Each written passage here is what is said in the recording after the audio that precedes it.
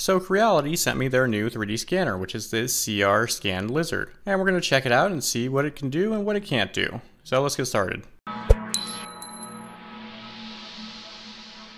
as you can see, it came in a very basic box with just the details of the printer on the front and back of it. And you can see all the specifications and stats of it on the back. Not the most interesting thing in the world, so let's get this out of the box and see what's in here. It does have its own nice carrying case to keep everything together. And inside, right on the top, of course, is the user's manual. And like most people, I'm going to just put this aside and not use it until I run into a problem. And then under this flap is all the rest of the parts. And right on the top is a turntable top, and it looks like it's not attached to the turntable motor, so you can just take this off. And of course, right underneath this is the turntable motor itself. And around all that was the wires and power supply for this. And included in this kit is a tiny tripod that is telescoping. And the last part that's the most important is the actual 3D scanner itself. And this actually has a little bit of a heft to it, and it's much heavier than other 3D scanners I've used. I don't know if that's going to mean anything different for this one, but we'll see. There's also a thumb drive that has all the software to run this. Setup is pretty straightforward. You just screw your tripod into the scanner and open up the legs on the tripod. There's one port on the side of the scanner, and there's just one port that plugs into it. And you just match up the red marks and it will lock in place. The other end of this plug actually has two ports. One is for power that you plug into the black power supply, and the other goes into your computer. The turntable just uses a USB power cable, and it can plug into either your computer, or if you have a charger, you can plug it into that. And as we saw in the beginning, the top of this just kind of sits on top of it, and it will turn on its own as long as it has power. So with everything set up, let's actually scan something. And I'm going to be scanning this wheel hub. But as you can see, it's extremely shiny. So I'm going to spray it with this spray that is going to put a kind of chalk finish over it, so it'll actually pick up on the scanner. And after letting it dry, you can see that it's completely coated in this white powder. And to show you why I did this, I'm going to try scanning the other hub without the spray on it. And as you can see in the scanning software, it's just not picking it up. And if it does, it's very little bits. And this is just due to it being reflective, and the scanner using light to scan its object. No matter how bright I turn up the settings on this, it won't reliably pick it up. But if I put the other one that has the coating on it, the scanner can pick it all up and see everything. So let me start my first scan and see how this turns out. And there we go, it looks like it got everything pretty good, but it's also missing the top and the bottom areas. So you can reposition this on the bed and do another scan. And you might also notice that the scanner is picking up the turntable, which is totally fine, and we're going to remove that before finishing everything. And I'm going to have to align all of these and mesh them together in the right way, so it actually makes a solid piece. Because as you can see, this is just a jumble of stuff right now. So in this software, you can remove the base by selecting two parts of it, and then just doing a basement selection, and it'll select all of that area. And then you can go around and select all the rest of it, and just delete it. And there's a lot of manual cleanup that you can do to make sure your parts are going to come out as clean as possible. And it is time consuming, and you need to do it for each scan. So it makes it a little more involved when scanning with this scanner.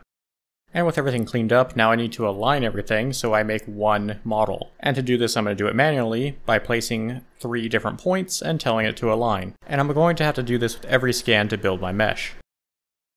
There is an auto function to do this, but it doesn't work well for the things that I've done so far. And the only way I've gotten it to work properly is to align my pieces next to one another in the same orientation and then push auto. And it seems to get it about 70% of the time. With all of that done, I can hit the process button on the right hand side of the screen and then make sure to click fill holes for this one and then click go basically. This will basically take my point cloud and turn it into a solid mesh that I can work with in 3D programs, or even save it as a STL and just 3D print this as it is. And as you can see, this didn't come out perfect. There are some weird spots and some little extra bits on here that more cleanup would have helped, and more scans would probably make this a better model. And there are tools in this software to help you remove these if you want to go through manually and do so. And one of the major things that this thing is boasting is its accuracy. So I'm going to bring this scan into Fusion 360 and do some measurements. So the outer bearing housing is 68.37 millimeters on the scan. And on the actual part, it is 68.25 millimeters, which is very close. And I'm just going to measure the center part of the other side, and that is 53.8 millimeters. And when we come into the software, it is almost exactly the same. So more than good enough for what I would be using this for. Oh, and if you're worried about this spray that I put on and everything, it washes off and comes off pretty easily, as you can see. But anyways, let's try out the hands-free mode and scan something a little more difficult. These kind of scanners typically don't pick up black very well, and there's lots of different colors and blacks in here, so we'll find out. And to my surprise, this is actually doing a really good job on picking everything up and keeping up with my movement. The only problem is I keep moving too far away or too close, so it loses alignment. But once I got my spacing down, everything went really smooth. And I was able to do multiple scans and align them and make an actual workable piece. So if I needed to make something for this, yeah, I would be able to and fit perfectly. I tried to do some scans of some body panels and stuff on the car, and it was working pretty good, but it lost some alignment on some of the areas that were just a solid color, so it didn't have any reference. And some markers would really help with this. They're little stickers that you just stick on so it knows where it's at. So all the stuff I scanned so far are larger items, so let's scan something a little bit smaller, like this Magikarp. This was a 3D print that I did in a previous video, and I just wanted to see how much detail it would pick up and how it would pick up some of these smaller bits on this. And yes, I know Magikarp is not the most detailed thing, but it has a lot of nice flat surfaces, and it is smaller. So after all the scanning and my really quick, shoddy cleanup job, here is the finished piece. And it looks like it captured almost all the details perfectly. And you can see that there's some extra stuff on here, it's just because I didn't clean up everything in the post-processing step of this.